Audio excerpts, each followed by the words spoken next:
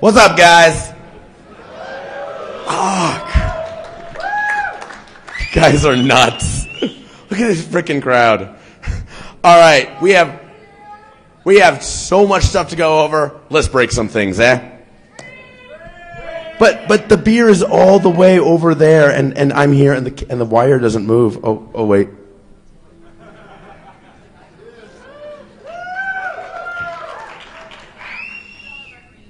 All right, so this is my 7th talk here, and for people who have been coming to my talks for a while, this is the frickin' remix. There are little pieces of all the old talks that have been abused in really new ways. And why? I have discovered the web, and it is glorious. Oh dear, that's totally not a moon, that's a web browser. Okay. They say this is like a new operating system. No. It's a new network stack, but you get to send it code to teach it how to parse your packets. Holy hell. Oh, and just to make sure I'm not being too abusive here. iPhone's in on it too. The best part was not having to Photoshop the scene. It looks enough like an iPhone already. All right. So this is where the wild stuff seems to be lately. We're just cross-site scripting and cross-site request forgery have gotten ridiculous in terms of what they can do. The Super Bowl, we had a WMF attack. O-Day, 2 days before the Super Bowl, malicious image placed on this site. These guys got a couple million boxes. But then there's what really caught my attention. And this was actually the DNS Rebinding test by a group at Stanford run by Dan Boneh. Actually, there's one of the guys that's actually here from it. His name's Andrew Bortz. His alias is Aborts. This is awesome. So what these guys did, we've all known in the security realm that ad networks are like the way to put crap on lots and lots of different places, and it's been a bit of a problem lately. Well, what they did is they put an ad on lots and lots of places, and they were a bit of a problem. They had their little applet. It got network connectivity to all these different networks, and they got for $50, 100,000 networks. Whoa. So you have my attention. I was trying not to look at DNS anymore. I've really I did DNS over DNS. What more could there possibly be? Okay. When the words DNS, tunneling, and behind firewalls come up, my ears prick up like, ooh, this sounds like fun. So it turns out what we're talking about is an old bug. This goes back to 1996. People dealt with it back then and promptly forgot about it. But you know what's great about design bugs? They frickin' come back from the dead. They're like zombies. What Boneh's group found is that, what happened is Martin Johns went ahead, revived the attack, said, hey, look, all this stuff from 11 years ago, it works against Flash and Java and MSXML and all these other things. Boneh started going after it. RSnake started looking after it. And so I got in. Now, the effect of this bug, and I'm going to explain it, is that it breaks the security policy of the web. Nothing important. So, to understand what's going on, we're going to start from scratch here. The web is interesting. On the web, components are pulled in from all over the place. You can get an image from over here, you can get some text from over there, maybe get a little JavaScript. You can even embed an entirely different web page inside of the web page you're looking at. This is what's called an iframe. And it's a little window that can actually be any web page on the internet. Now, from a security perspective, this could be scary, What if you had a little window that was Hotmail? And what if you were logged into Hotmail? Would this other site that created the little window, would it be able to read your mail? Well, the answer is actually no. They have something called the same origin policy, which you can think of as look, but don't touch. A web page, any web page you go to can go ahead and they can embed Hotmail. They can show it to you. You can even read your mail inside the little embedding. They can show it to you, but they don't get to programmatically read it themselves. So the model is that you get to look inside your things from your own site, but not from others. So if foo.com has an iframe to foo.com, yeah, I can look inside, change things, update it, whatever. But if foo.com has an iframe to bar.com, nah, not as much access at all. So it's a reasonable security policy, right? If two things come from the same place, they must be trusted the same. And of course, same place equals the same name, right? No. The problem is that names don't host anything on the internet. Everything comes from IP addresses. So we use DNS to convert between a name, foo.com, to an IP address, 1.2.3.4. Now, the assumption is that the translation between foo and 1.2.3.4 is relatively static. It doesn't change much. It is what it is. And, foo.com would only return its own IP addresses. No, foo.com can return whatever it damn well pleases, whenever it damn well pleases. The problem is, foo.com can return IP addresses of things completely outside its security domain. So, what this means, I'll go to bar.com. One moment, bar.com? Oh no, that's some server out in Europe. Next moment, dude, that's your printer down the hall. Okay, bar.com now has both resources. The resource downloaded from the European server is able to script against the resource downloaded from your printer. So, your printer's behind the firewall. That server out in Europe can't go ahead and access the printer directly. But you know what it can access is you. You have a browser, and it will do whatever the server out in Europe says. And if it says, hey, go mess with the printer this way, your browser will do it. You actually have a situation where the internet can go ahead, bounce off your browser, and do things on your internal network. Now, of course, this was originally done, from a corporate perspective. How many people here run like Linksys and little home routers and so on? Yeah. You know that web interface on this? Yeah, at one moment, it's the server out in Europe. At the other moment, it's the web interface of your Linksys box, dude. I mean, yeah, you better have a good password on that. So, the attack works because the browser doesn't know that bar.com from the external IP is different than bar.com from the internal IP. This is totally by design. Look, you go to Google, you go to Yahoo, you go to CNN, you go to Akamai, all these frickin' places, all these providers, all these content distribution networks are actually distributed across lots and lots of different IP addresses. And they don't want to care that, oh, you downloaded this script from this instance of Akamai, but it actually is now scripting against this instance of Akamai. My God, this terrifies these guys. It wouldn't scale. So, we have two problems. First, we've got to detect that we've even done this cross-IP script at all. That, hey, foo.com's moved, dude, and what's going on? The second is, what do we do about it? And what scared a lot of people is, well, what if what we do about it means that Yahoo doesn't work anymore? Because let me tell you, Yahoo likes working. So, the canonical attack is the firewall bypass. Most corporate networks draw a significant distinction between the external network and the internal network. Now, there are all sorts of arguments about whether this is good or bad, but it's this nice thing. It's called reality. Get with it. The model is that things can route out, but things outside cannot route in. The attack is by bouncing off a lured browser, an attacker on the outside can access resources inside. So, what are our levels of exploitation? The basic one, you don't use any plugins at all. The browser gives you iframes. You can move them around. You can just use that. And what you end up with is, one iframe is from Europe, and inside of that iframe is another one. It's a machine down the hall. They're from the same name. They can script against one another. What do you get here? HTTP resources. That's it. No special magic. The next level of attack actually comes from web plugins. That'd be your MS-XML, your XML HTTP request, and even Silverlight. What you get here is the addition of not just HTTP, but because these things were built to interact with web services, now you get to go ahead, have all these arbitrary headers and, messages, things to control the infrastructure a bit more. But the real thing, the fun stuff, for all the love of web services out in the professional world, the corporate world, man, these guys are excited about getting back to raw sockets. So it turns out both Flash and Java have ways of giving you raw TCP and UDP access to things. So now you have a bunch of things that aren't the web at all that you're now reaching through your browser. And what we're seeing is, oh man, you can do bad things with this. So, let's look at Java first. Java was the original target of the 1996 Princeton attack. And, they kind of solved the problem in their applet interface 11 years ago. And not only did they solve it 11 years ago, they kept it solved. Frickin' awesome. Except they had two different interfaces. So you could run a little Java applet, and it would totally be safe and it would be unrebindable because Java would do its own download.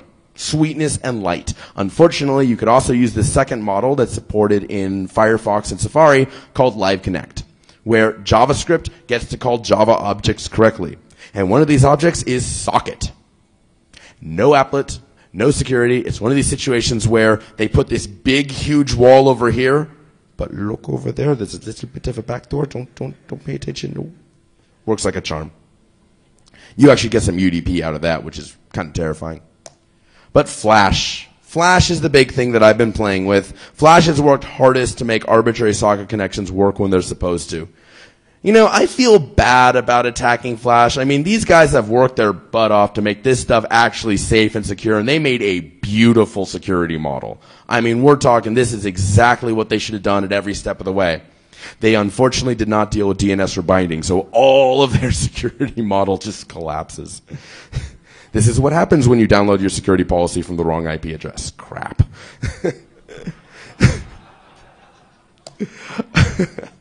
So what are the mechanisms for actually rebinding an address? There are lots of ways of using it, but, you know, how do you actually make this move in the first place? Now, I don't actually have it on my slide, but the reason I bring this up is there are kind of sort of a few people bringing up apocalyptically bad solutions to this problem. There's this whole class of solutions that pretty much can be defined as there's not a hacker in the room when the solution was brought up.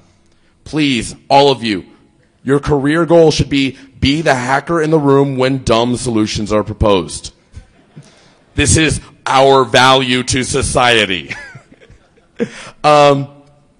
So how do you actually cause the DNS infrastructure to accept a change of address? It actually was built to hold things around for a long period of time. So, you know, there's a reason people have this delusion. Well, there are three mechanisms, right? We've got a temporal mechanism where we change things in time. Well, I'll just walk through them. Temporal, spatial, ridiculous. So our traditional rebinding method, and by far the easiest, look. Records in DNS that map names to IP addresses, these records have a little time to live value that say how long they're valid. You know what? You can totally put a 0 in there, and now it won't cache. So every single time it tries to make a connection, it'll go ahead and say, I'm making another connection. Has the address changed? Has the address changed? Amazingly enough, that's exactly the behavior we want. So some networks actually say, aha, we have our security solution. We'll say, an address has to be valid for at least 5 minutes or at least 10 minutes. And this is awesome. We have protected our customers. Because, you know, hackers are really impatient people and can't wait 5 or 10 minutes. Oh, it gets worse. Watch this. Here's another hack. You know, you can return multiple addresses at the same time in DNS. So when they ask for the address, you say, oh, it's both the machine out in Europe and the machine down the hall. And you can store that for like a day. And this works great. Now, of course, every once in a while, the browser will go ahead and pick the wrong one. So guess what you do? You try again. It turns out you can totally detect when you did it right and when you did it wrong. And I don't have time to go into the full method, but trust me, it's not that hard. The ridiculous method. This one's fun.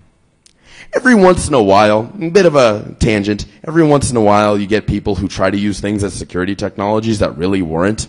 They're trying to use DNS TTLs as a security technology.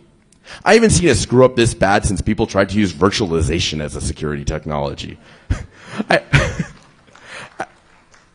Tommy the Tank Engine security. You know, guys know what that is? I think it's safe, I think it's safe,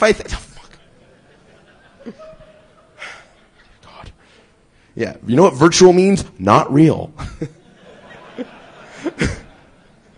Okay, so overwriting a TTL when you actually control the record turns out to be really easy, and this is by design. This is not surprising.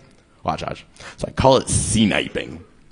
You know, when you look up a name, you can get back not just an address. You can get back like a different name. It says, yeah, I know you looked up foo, but what you really wanted is bar. It doesn't just say that. It goes, and bar's real IP address is this. Okay, when it says bar's real IP address is this, it overrides any TTLs that are already there. So watch. Here's the demo, right? We're going to look up one.foo.mallory.com, and it's going to say, oh yeah, I'm really bar.foo, and here's bar.foo's IP address. And that's now bar.foo's IP address, and it's going to be valid for 111 seconds. Unless I do a second query, where I look up to.foo.mallory.com, and it says, this is at bar.foo.mallory.com as well. But look at this new IP address. It's all nice and fresh and has 120 seconds to be valid. Oh, look, bar's now moved. Yeah, do not use TTLs as some kind of magic security trick. It doesn't actually work. So, review. By swapping addresses from underneath a web browser by any of a number of means, we can get arbitrary TCP and sometimes UDP access to hosts reachable behind the client. Well, what can we do with this? I'm thinking VPN. So it's actually totally easy. Okay, yeah, it takes like 7 programming languages and 6 protocols. Totally easy. Freaking web coders, you guys change languages like, it's like you're in the middle of China and it's like, oh, I've walked 10 blocks, I have a new dialect. It's great. So, we got 3 actors in this little dance, right? We got a browser. The browser's got the good stuff. It has access to the internal resources. We got the attacker. He wants that access to the internal resources. And then we got a proxy. And this proxy is going to send code to the browser to copy messages back and forth to and from the attacker. Now we're going to start with a proxy running software that I wrote. I'm calling it Slirpie. The reason behind the name will be clear shortly. So Slirpie. Slirpie is a multi-protocol server. It's built using the Perl object environment. Perl is great because of all of its massive libraries that mean I don't need to code things from scratch. It kind of speaks a few languages. So the first thing it does is it talks to the attacker and gets TCP streams that need to be delivered through the browser. And these streams contain routing data saying where it would like it really to go. You got HTTP requests from the browser. Browser says, hey, what am I supposed to copy where? You've got DNS requests that this server also has to handle. Hey, I'm swapping DNS around, so my proxy needs to own DNS. And then there's this fourth thing, which is XML socket requests. It turns out there's a routing policy mechanism in Flash. I'm telling you, these guys worked pretty hard. Unfortunately, I can provide that too. So the basic theme is that the attacker connects to the proxy, which manages the appropriate resources on the browser to service the attacker's connection. So let's talk about how we actually build this. So we start out with an iframe. I call it a bucket. And what this bucket does is it says, hey proxy, got anything for me? And now that can be nothing. There might be no connections requests. But eventually, the bucket says, oh yeah, I totally got something for you. Here you go. I want a connection to 10.0.0.1 port 80. And the browser goes, oh, well, crap, I got to go service this. So what it does is for every individual IP address that it sees it's going to need to talk to, it goes and opens another iframe. And this iframe, all it's supposed to do is service connections for that IP address. And this iframe is called a socket. It's like a socket, but it sucks. So what you end up with is that this child iframe actually comes from a different DNS name, meaning it can have a different mapping, as far as the browser knows even. It can have a different IP address than the parent. And it will. Just not yet. So we end up here with a bucket of sockets. And now we need to go ahead and service these sockets. We need to actually get them into doing sockets. This brings up the obvious question: how many DNS requests does it take to get to the center of your corporate network? You have no idea how happy I was with the answer. So we have query 1. Query 1 involves loading the movie, and that comes from 1. We have query 2. That involves loading the security policy. We're still going to go ahead and I want to host the security policy. I don't want the real guy doing it. 2. Now we need to go ahead and tell the server, hey, server, next time there's a lookup, don't come to me. Go to that IP over there. And we arm it, and we do query 3. And we connect to 10.0.0.1 foo.proxyhost.com, port 80. All of a sudden, now this DNS lookup resolves, 10.0.1 foo.proxyhost.com. I'm thinking 10.0.0.1 is the address. 3. It takes 3. So, okay, I'm totally going to do something I'm never supposed to do. You know what the difference between Black Hat and DEF CON is? I actually want to do a live demo for you guys.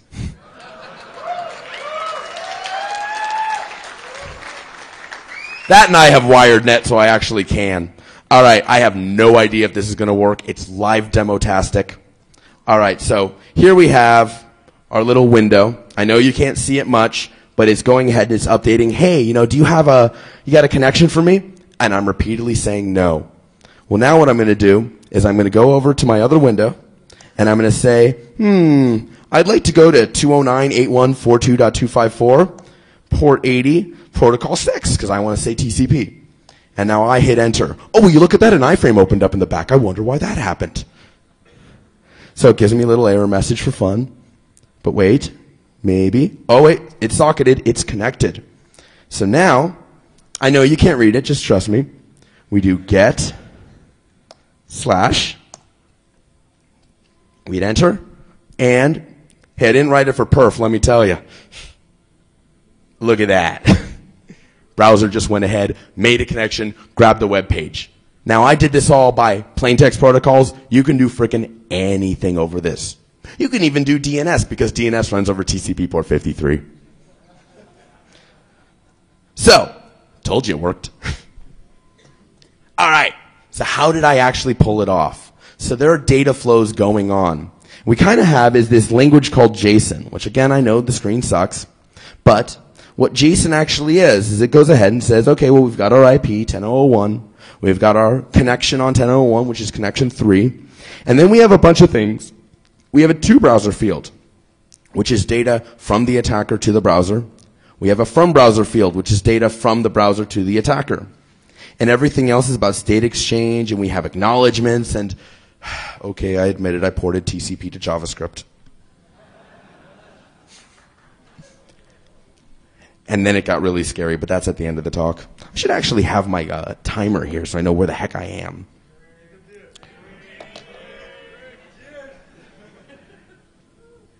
All right. What? It keeps the throat lubricated. All right. So, here's how we're managing our data flows. So, data is going to arrive by Flash. And Flash has a little event handler that says, oh my God, I got data. And what it does is Flash doesn't send the data back to the attacker itself. Doesn't even send it to the proxy. Oh, no. We got a web browser for that. So Flash actually goes back into the web page that hosted it and says, all right, I got some data. Here you go. Now, the socket does not send the data either. What happens is the bucket goes around to each of the sockets and says, you got any data for me? You got any data for me? You got it? Oh, okay. So it turns out that iframes are actually running simultaneously with, their parents. So, I had threading bugs in a web browser. Shoot me. So I had to build a concurrency clean framework. My God, computer science came in useful. So the bucket goes around, goes to each of the sockets, finds out that there's data to send, and then it goes ahead and sends this big list that looks exactly like that up to the server. Proxy gets this big list, says, okay, let's pick out what's got to go where, let's send acknowledgments for what's got to go where, goes ahead, passes out data. Well, the attacker goes, great, I got data. Now here's what I want some more of. Attacker provides some data. It shows up in the exact same data structure, gets sent to the client. The bucket goes ahead and passes things out to each of the sockets. This architecture, not so much fast, frickin' flexible. So, obscure little things. One thing you might notice is that the iframes inside are actually in a different domain. Now, I told you earlier that if foo.com tries to do bar.com, different domain. Well, you can't look inside. You can't go ahead and read the DOM out. You can't read these variables. What are you doing? Well, it turns out this same origin policy actually has a little bit of an exception. If two pages are in the same domain, so they're both in, proxyhost.com or notmallory.com or whatever, and they both say, hey, you know what? Even though we're in different subdomains, we want to be treated in the same domain. They can both claim this. And if they both do it, they'll both be allowed to script against each other. So yeah, I actually use the same origin policy to attack the same origin policy. It's great. So that's it. A little bit of housekeeping for opening and closing sockets, and you're pretty much done. But what about the attacker? I gave you a live demo and I showed, typing things out. Is it possible for us to do something more flexible than typing get / into a TCP session? Ooh, yeah.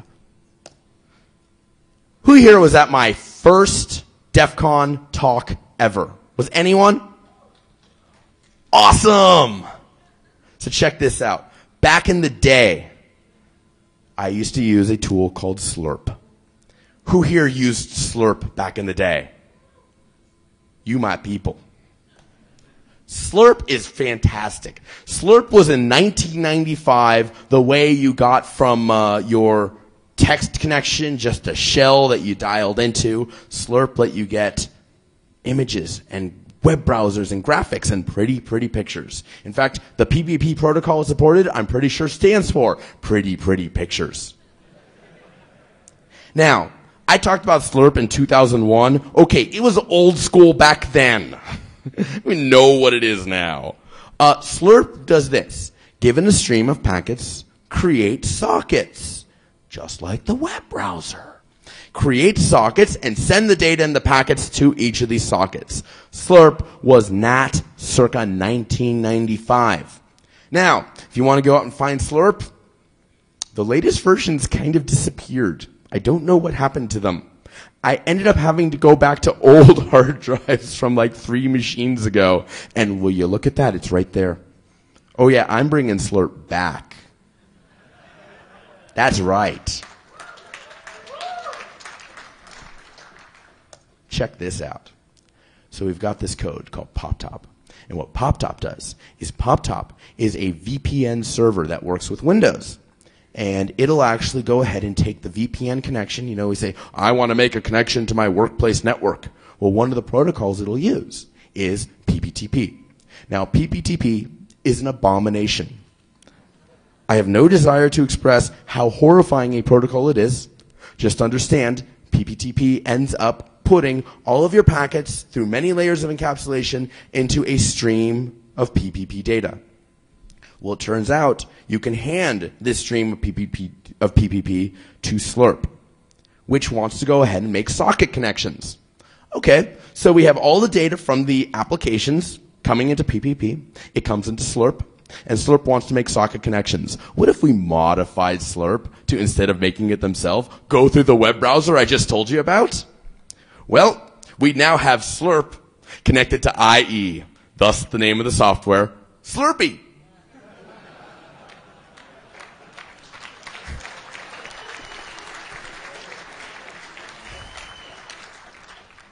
So, the way it works, the attacker runs the applications that run sockets. The sockets get their traffic sent over PPTP to Slirp. Slirp goes ahead and says, hey, Slirpie, I got all these sockets. Go handle them for me. Proxy tells the browser, open the appropriate sockets. The browser opens the sockets, which themselves provide sockets. The proxy mediates the traffic between the attacker sockets and the browser sockets, and it all just works. You want to run Nessus over IE? You got Nessie. You want to run World of Warcraft over IE? You got WoWE. Pretty much anything over TCP, and if it's Firefox and Safari, you got some UDP too. That's right, kids. VPN over IE. What could possibly go wrong? More toys. So, lots of people have been looking into this. And I was wondering, well, what else can I use this for? I'm kind of curious. This is kind of fun. Well, one thing that's been a big problem is click fraud. If you can drive people's browsers around, you can go ahead and make them seem to click on things and do this and do that. Spam. Your browser will now send spam. That's exactly what I want to do when I go to a website. Make penis fast. What else can we do, though? Well, one thing that's pretty much inevitable is what's called stealth Tor. This is where you go to a website and you are involuntarily added to a worldwide proxy network. Man, that's exactly what I think when I see a web ad. That could be a web proxy. Crap. Something else you can do is protect network neutrality. Oh, by the way, there's this stuff with peer-to-peer networking. And see, Java provides UDP support. What that means is we can make the browsers go ahead and make all these UDP packets go around. And UDP is very nice in that it deals with NATs very, very nicely. You could actually build a cloud of browsers talking to each other with no central server managing them. It's not supposed to work. Oh, but it does. Then there was this one thing. Was anyone here at TCP/IP drinking game last year? Anyone hear me talk very drunkenly about IP over spam? Okay, so I'm smashed, right? And there's this question that comes up, which is, how would you get around the Great Firewall of China? Now, of course, the person asking the question was expecting me to be like, oh, yes, drop all the reset packets, and then, it's the Harry Potter attack. Okay, I'm smashed. I got much better ideas. I'm like, look, China sends a crap ton of spam. China receives a crap ton of spam. That's a high bandwidth, low latency channel. Let's just copy our stuff into that. Okay, I was joking. And then I'm looking at this like, well, the browser does have IP inbound. Well, the browser does have spam outbound. Crap, I actually built it by accident. Damn it! Oh, hate when that happens.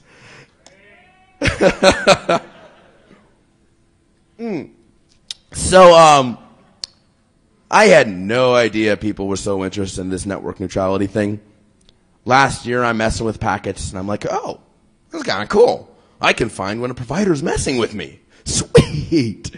I've gotten so many people wanting that tool, so many people wanting that method. It's got a little bit of a bug. My method from last year for detecting messed up networks, it kind of sort of involved flooding it with so much traffic that it actually started dropping packets.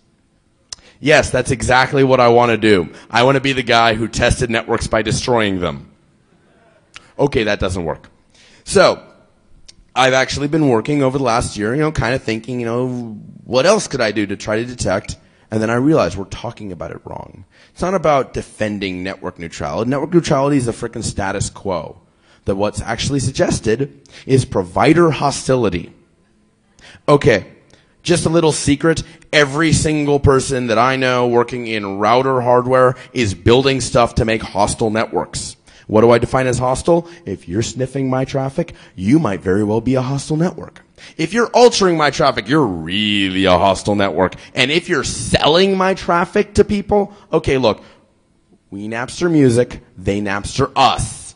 The size of the B2B personal information market is way larger than the size of the music market. So for hostility though, here's a nice little standard for, if you're deploying a hostile network. If the US military would fucking kill you for doing it, you might be a hostile network. I'm just saying. So, what do we need to detect provider hostility? Well, one of the problems is that if you download two things from two different pages, and it comes at two different speeds, so they could have like different ISPs, different backhauls, different this, different that. It doesn't really tell you anything. And that's why they think they can get away with it. And I came along. So what we actually need is the ability for lots and lots and lots of different sites to actually seem to be hosted from the exact same place on the internet. And it turns out we need to do two things. First, see if it's faster or slower, and second, see if they actually host the content from the website. One of the things that is actually a real problem, and that it's starting to grow and it's starting to spread, is something that I refer to as the Times Square effect. And as I realize it, I realize in horror, oh dear God, I'm going to use awesome packet tools to save internet advertising. This is not what I intended to do, but okay. This is the Times Square effect. Watch this.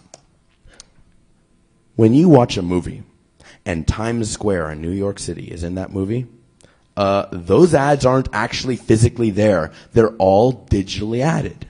Now, why are they digitally added? Well, because they can be. It turns out there's no contractual relationship between the movie maker and the actual, physical place that has those ads up on buildings. There's no contractual obligation. Well, you know what? Your ISP is actually under no contractual obligation to actually host the real contents of Google, to actually host the real contents of MySpace. There's none of it. And do you realize how much money you could make if you could sell the top link on Google? Okay. Google has built a neutral playground, a neutral framework, where the way to get to be the top link is to actually have the top best material for that subject. It turns out that would be a lot easier. And in fact, Google would theoretically make a lot more money if they just sold that top link. Now, Google won't do it because their long-term brand is defended by actually having the best search results.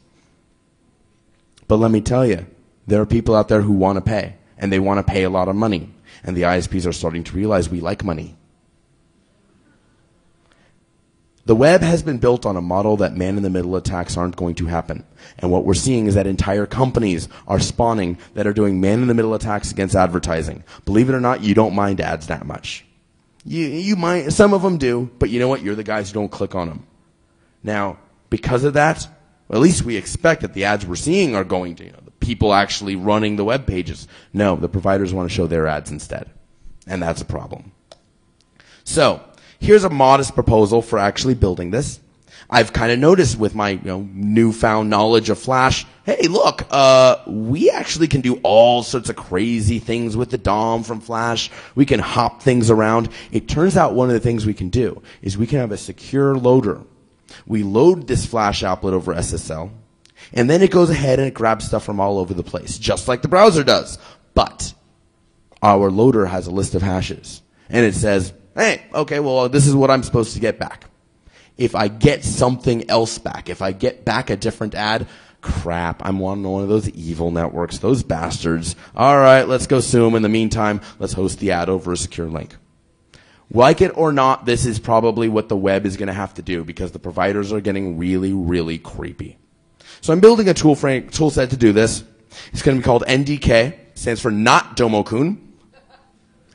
Because I would never go ahead and use the slogan of some big Japanese television show to name my software. That would just be wrong. So, Not Domokun. So, I know a lot of you guys might think, why am I helping the commercial realm? Well, guess why you have crypto in your browser in the first place? About, a couple of years back, the people who wanted you to put your credit card over the internet, they're like, we like money too. In order for us to get money, we need good crypto. Therefore, we need good crypto because we like money. The whole goal is aligning their goal with ours. So, is it possible? Interesting question. Is it possible to get better data regarding the spread of provider hostility? And it turns out we can totally start using all the DNS rebinding tools. Well, what? We now have all sorts of mad control over the browser network, which means all these things that were hard before in terms of checking up on networks, we now have the web browsers that are going to help us. So here's what we're going to do. All right. Who here knows what a transparent proxy is? Rock. All right, so check this out. Transparent proxies, the way they work, you think you got a real connection to the internet. But it turns out if you send out a request on port 80, all your traffic gets routed to this one guy. And then he looks at the host header on your request and says, oh, I know it came to me, but who you really wanted was CNN. Who you really wanted was Yahoo. Who you really wanted was whatever. Now, on its face, this causes real problems for Flash and Java. Because Flash and Java are like, okay, we only want you to be able to connect back to the guy you got your applet from. Unfortunately, the guy you got your applet from was the transparent proxy. And guess how much of the internet is behind the transparent proxy? Oh yeah, all of it. Not just the external network, the internal network too. It's like, hey, transparent proxy, hey, 1.2.3.4, give me this host that's inside this network. Thing goes, okay. Here you go. Crap. Okay, proxies are so horrifyingly broken, it doesn't work. So, what we can do, it turns out, remember I said earlier, what we want out of a neutrality test, what we want out of a hostility detection framework, is to filter out all the changes that might come from the weirdness of the internet and instead just have the provider network. Well, there's a great thing about transparent proxies. They live on the provider network. So if a transparent proxy would, perhaps be willing to go ahead and provide 2 different websites at 2 different speeds, well, that's entirely within the provider network. Straight up test for hostility. Awesome. But there's a difference, though. There's something called the silent sensor. It turns out none of the big ISPs, much to my surprise, actually seem to have transparent proxies deployed. Your Comcasts, your AT&Ts, all these guys, they don't seem to do this. I think it's for scalability reasons. Yeah, these proxies fall over, and now you have a bunch of pissed off customers. However, they may have filter boxes. What these filter boxes might do is they'll go ahead and they'll say, you connected to this IP address and you asked it for a host, CNN, Yahoo, MySpace, Google, whatever. And I either like it or don't like it. Well, now what we can do with Flash is we can go to an IP address, testyournetwork.com port 80, and be like, yeah, this block of 1 meg, this one's from CNN. I promise. You're going to do it faster or slower? And it'll tell you. And it'll totally do the rules. Now, here's the problem. Problem is that I assume there's a jackass as smart as me in all these different carriers. And this guy's like, I can totally detect him doing this. He'll have the wrong IP. He'll have the wrong this. He'll have the wrong that. So I was kind of curious. Can I make a detection framework that even I can't defeat? Either way, I win. Well, so here's the problem. We want to spoof sites on the internet. We want to use their real IPs. We want to have the real TTLs. We want to have the real ports. We want to see what they would see, even though we're not man in the middle. We really don't want the real sites to mess with us as we're doing it. Good luck. We'd have to have sequence numbers from the browser to know what the heck it's doing. And we're certainly not getting TCP sequence numbers from a browser, right? Oh, hell no. ActiveX is redeemed. There's an ActiveX plugin that will put a packet sniffer in a web browser and fire JavaScript events when a packet arrives. Holy crap.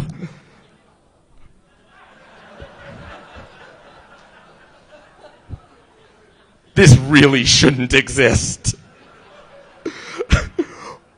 Okay, now we can have some fun. Oh yeah, and I'm bringing packets back. So check this out. I'm building this tool. It's called Inspector Packet. I'm going to do Paketo Keiritsu 3.0 just to release this. So, what normally stops Mallory from pretending to be a random site on the internet? Well, Mallory doesn't know the sequence numbers to use. And Mallory has to compete with a real server. Well, what toy do we have now? We've got a sniffer running on Alice. We got a sniffer running on the client. So check out what Mallory can do. Well, first of all, she can send all this data to Alice with the exact right sequence numbers. Totally has the codes to get in. Well, here's a problem. Alice is going to acknowledge not to Mallory because the IP address is still, CNN, MySpace, whatever. Alice is going to acknowledge, and Mallory, and then, the real server is going to be like, what the hell are you talking about? I didn't send you that data. Reset, reset, reset. Unless, Mallory has the actual sequence number to send a reset to the server too. And it turns out Mallory can shut down MySpace. Be like, you know what? That client went away. Now, normally what would happen is, these packets arrive at MySpace or whatever, and the server says, I'm getting all the acknowledgments, but I don't have a session open to you. So client, why don't you shut down your session?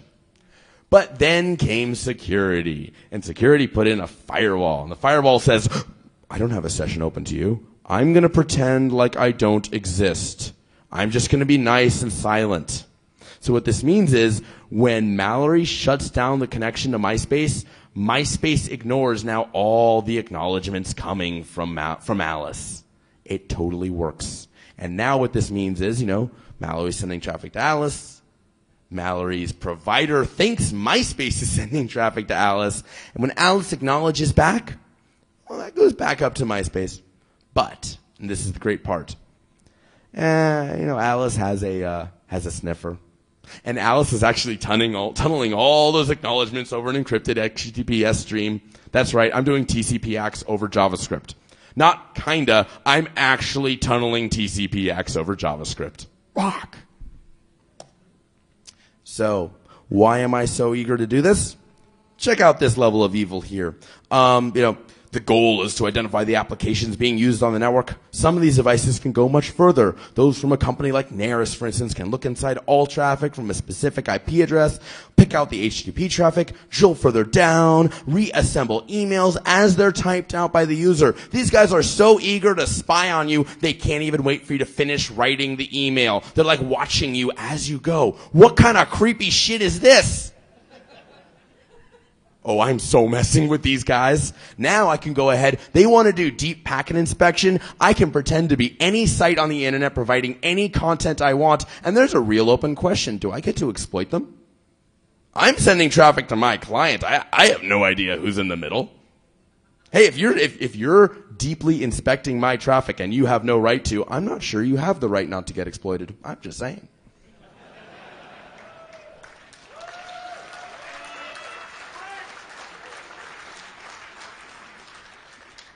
So, if any of you are with one of these companies, I recommend inspecting this deeply. So, some conclusions, and then it looks like I'll have time to show off my little toy. DNS rebinding is threatening the boundaries of networks. Your Linksys routers, your corporate networks, pretty much full TCP and partial UDP connectivity is getting exposed. This is not good. We have to do something about this. And you know what? A lot of people really are working very, very hard on fixing this. Beyond that, though, the web, look, I love the web. The web was built for all resources that were publicly available. That was the idea. That was the model. We really need to have some better thinking in terms of how we handle private resources. Stuff that, I can access, but you can't. The web really wasn't built for access control, and we need it because we're putting a crap ton of private stuff on websites. Beyond that, because of the spread of these provider-in-the-middle attacks, everyone running a website that depends on advertising, expect in a year or two that you're going to have to try to find some way to encrypt all your traffic. It sucks. It's horrible. In fact, SSL really isn't built to be able to do it right. But guess what? If you don't, other people's ads are going up instead of yours. And finally, people who are messing with my traffic, I mess back. So, that's the big stuff I've got. Now the fun little toy, because I got time. So, how did all this happen in the first place? I sit down, I relax, put some music on. I may kind of sort of when I build stuff get totally and utterly distracted. It's happened before. It'll happen again. I end up writing some completely random crap and then finding out like a month later, oh, that's why I built that. So, last year, I go ahead and I give this talk about dot plots. They're a way of visualizing data similarity. And I get back this 2-line piece of feedback that had almost as much punctuation as text. It's like, dot plots, what the Well, thank you. Do you like it? Do you hate it? So they're a mechanism for visually analyzing similarity across a data set. Go check out last year's talk for details. So I thought I'd go ahead and port it to Winamp. I figured it'd be pretty. I originally got the idea. If you look at music, it's very structural. There's very much repeats. There's things that go back and forth. I'm listening to music. I like pretty pictures. I think I'll like listening to music that generates pretty pictures. Cool. I figured it'd be nice to have something that I'd never be showing at Black Hat. Now, DEF CON, of course, because it's cool, but, make something that the security geeks over there don't need to know. And I actually got, and this is what I was showing at the beginning of my talk, I actually got something that really generated very nice patterns out of arbitrary music. What I do is I take the spectrum and I compare it vertically and compare it horizontally. And it turns out I get these vertical lines that form when I have a beat. It's actual visual beat analysis. And just to show that it's actually accurate, when I speed up the beat, the lines shrink in on each other. When I slow it down, they get farther and farther away. Sweet. This is exactly what I wanted. This is cool. So, the images are based on spectral similarity. How similar is what I'm hearing now to what I've heard for the last n seconds? So, really dumb little method. Don't try this at home. But the idea was bass would be red, Mid-range would be green, treble would be blue. And if you actually look at various instruments, various timbres of sound, they actually have different layouts in terms of how much relatively they're using of each. Well, that means you get different colors for different songs and different segments of songs. Now, our auditory system is almost certainly doing this kind of analysis. The idea is you compare what you're hearing now to what you've heard for the last couple of seconds. I just did it really, really badly. But I still got pretty pictures. See? That's pretty. And it's actually directly responsive. So, what we ending up with is two things. First, we get a visual hash of auditory segments based on the relative similarity and dissimilarity of bass, mid-range, and treble. We also end up with these vertical lines forming whenever the same signal is repeated. If it takes a long time to repeat, you get a long distance in the line. If it takes a short time, they really, really bunch up. So if you have like drum beat, this is poof, poof, poof, poof. You get these lines that are just vertical. It's just like, right next to each other. So there's a trade-off in terms of blurring. Wow, that is really blurry. I'm sorry. The trade-off in blurring is this. If you blur more, you end up seeing more of the underlying structure of the audio. You see the repeats better. If you blur less, you get a much higher accuracy in terms of being able to detect when one section ends and another begins. And of course, that's what I was doing last year. I was trying to fuzz files by finding out when one thing ended and one thing began. So, why was this here? Why did I present this back to Black Hat? So I'm doing web research, right? One of my buddies, Zane Lackey, who I think he's totally in the room. Someone get this man a beer. All right. So I'm doing web research. This is really not what I normally do. And we go out for beers because, this is Zane's specialty, and I'm always happy to see Zane when he comes to Seattle. Seattle's also known, by the way, DEF CON North. We all go out for beers. And I'm like, oh, dude, so I'm working on this really cool thing. It makes pictures from sounds. And he's like, oh, yeah, for like audio captchas. It was just supposed to be for pretty pictures, but that's a great idea, dude. So I'm like silent for a minute. I end up going straight home and start looking into this. Now, audio captchas. What are audio captchas? CAPTCHA is a completely automated public Turing test to tell computers and humans apart. There are lots and lots of websites that really have a problem with bots. And the idea is they want to know that a human is there. So I get this email from someone about, the fact that I'm doing CAPTCHA research. And I say, well, what are you doing with CAPTCHAs? Check this quote out. CAPTCHA is quite annoying. I use a few programs to send auto messages and to steal friends from other pages. Now, they had a way around the CAPTCHA system for a while, but not anymore. I don't know, I got 5 different accounts, I had 300 people a day, and I'm sitting there typing 250 CAPTCHA codes a day on this damn thing. CAPTCHAs exist to piss this guy off. That is the purpose of a CAPTCHA. So the general idea is to use the human's superior ability to segment things, segment data, to differentiate humans and machines. Image CAPTCHAs use text. Audio CAPTCHAs use audio, and they both put it over noise. So it turns out audio is much, much easier to hack. You have a couple million neurons coming from your visual system. You got about 35,000 coming from your auditory system. This is why audio compresses so much better than video. So I go ahead and I take this real-world CAPTCHA.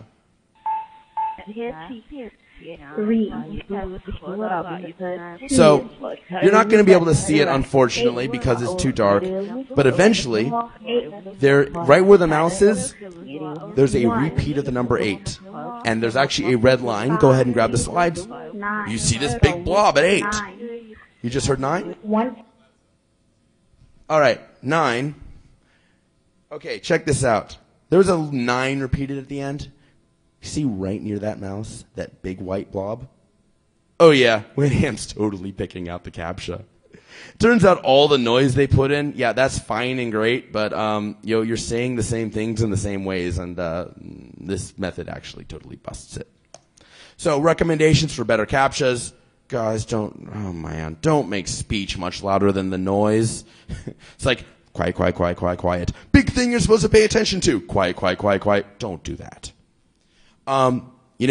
Humans do recognize more than just numbers. It would be nice if you use more than just numbers. Use sentences. Use more than even words in isolation because we're really good at parsing out sentences in a context. And finally, humans are intelligent. Well, some of them.